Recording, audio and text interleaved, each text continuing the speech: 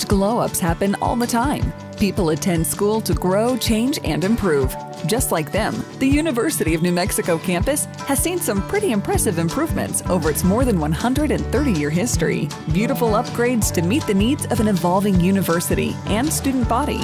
So, what are the most stunning building renovations on campus? And what are the past lives of some of UNM's most beautiful outdoor spaces? Welcome to UNM, and today we're counting down our top 5 campus glow-ups. Starting our countdown at number 5, Smith Plaza is one of the most recent of our picks to experience a renovation, but has a long history of upgrades dating back decades. Originally, the area now known as the Plaza was used as a road until the end of the 1960s. This road separated Zimmerman Library from Zimmerman Stadium, which previously occupied the space that eventually became the Humanities Building, Ortega Hall, and Woodward Hall. In the early 1970s, Smith Plaza was completed and became a staple space on UNM's campus. Largely a pathway and gathering space, the brick-laid square has served a significant role in daily campus life since then, and became the center of attention in 2018 when it was reimagined into the plaza we know today. Using the materials from the original space, the 3.3-acre Smith Plaza now boasts an award-winning design that enhances the space for both academic and social activities, with an emphasis on student accessibility. Number 4.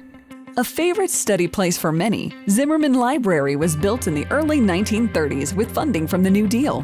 Since its construction, it's been the center of academic study for most Lobos. And though the outside stands as a historical icon to its original construction, the Zimmerman Library Learning Commons offers a completely reconfigurable and technology-friendly study area with rolling furniture, privacy panels, perfect for semi-secluded meetings, triple the number of outlets, and even a locking charging station to charge your phone or laptop while you hit the Zimmerman Starbucks for a caffeine recharge too. And though things look just a little different right now, you'll find a wide range of colorful and comfortable lounge and workspace options to help support both individual students and, soon, study groups too. It's a glow-up that's made studying at Zimmerman one of the best parts of being a Lobo. This glow-up has actually seen several upgrades over more than a century. Coming in at number 3 is a building steeped in a rich history intertwined with not only the University of New Mexico, but the state of New Mexico. Now occupied by UNM's Alumni Association, Hodgen Hall was the first building constructed by the university, finished in 1892. It housed students, had multiple classrooms, meeting spaces, and a library. It was originally built with red brick and a steep, pitched roof that seemed to mimic many New England school aesthetics. The roof was eventually deemed too heavy for the building and could not withstand the climatic conditions of Albuquerque. So, in 1908, UNM President William Tite decided that the building would be renovated in a Pueblo Revival design, historically defining the style and feel of future buildings on UNM's campus. In 1922, a large metal U was also placed on top of the building, which would light up at every home game for the Lobo football team. Decades after the U statue came down, a new U was built in the courtyard in front of Hodgen Hall, and it's still lit up to commemorate key achievements and celebrations on UNM's campus. Even the Alumni Center Plaza just east of Hodgen experienced its own glow-up, becoming the Dr. Karen Abraham Courtyard in 2016, complete with young shade trees, benches, and a beautiful central fountain. A towering structure of glass inspired by contemporary architecture, the Ferris Engineering Center slots in at number 2 on our list. Originally built in 1967, Ferris featured a thick, concrete exterior with thin, covered parallel windows running along the sides of the building. As time went by, the needs of the departments housed within Ferris changed drastically. When it was clear a renovation would be necessary to meet the requirements for the growing and evolving School of Engineering, a plan was set in motion to begin a dramatic renovation that would keep the structural bones of the building intact. In 2016, Ferris began its transformation into a groundbreaking facility that promotes innovation and creativity. With dozens of individual study rooms, conference rooms, shared spaces, and offices, it's become a hub for collaboration and innovation. Plus, it's energy efficient, with electrochromatic glazed windows that wrap the building and lighten and darken based on UV light from the sun. With a strikingly modern exterior and high-tech components inside, Ferris stands as a reminder of UNM's ability to be at the cutting edge of technology and science.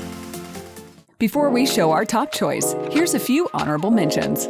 Recently listed in our top 5 unique buildings, the Pit is a great example of a glow-up. The 2010 renovation included an external facelift, but left the old building exterior visible from the inside, a nod to its past. There's a lot more to admire here than just our ever-howling basketball teams. The basketball and volleyball courts near Casas del Rio are a great place for students to come together and have fun, but they haven't always been the most attractive campus spots. Described as rough around the edges prior to its redecoration, the Lower Johnson area was completely made over with new paving and sand pits in 2014 and became a highlight of UNM, where Lobos could come together on campus. Coming in at number 1, UNM's Johnson Recreation Center. Named after a prestigious head coach of UNM, Roy Johnson, the gym was built in 1957 and hosted UNM's basketball games, volleyball games, and physical education courses. Johnson was built with 170,000 square feet and had more than 300 rooms complete with a swimming pool, a smaller gymnasium, handball courts, offices, and more. It served as the university's primary stadium, seating more than 8,000 audience members, and was home to the Lobo basketball team until the Pit opened in the mid-60s. Scheduled to reopen in the fall of 2020, parts of Johnson Recreation Center have been entirely renovated, with a new elevated running track, area for the outdoor adventure and bike shop, a cycling studio, training rooms, an upgraded gym, and so much more. The Johnson Recreation Center has a lot to look forward to and boasts one of the greatest campus glow-ups in recent history. Lobos, do you agree with our list? What are your favorite campus glow-ups? Let us know in the comments below, and remember to like, subscribe, and follow for more from the University of New Mexico. Stay safe and healthy, and we can't wait to see you next time.